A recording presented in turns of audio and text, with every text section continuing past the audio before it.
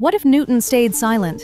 Two geniuses, one discovery, and a rivalry that nearly tore science apart.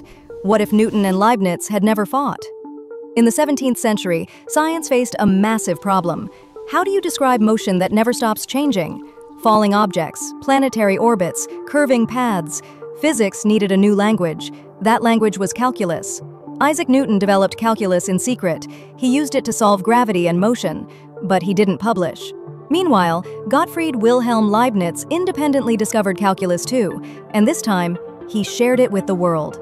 When Leibniz published first, a storm followed. Newton accused Leibniz of stealing. Leibniz denied everything. Both men claimed to be first, but there was no neutral judge.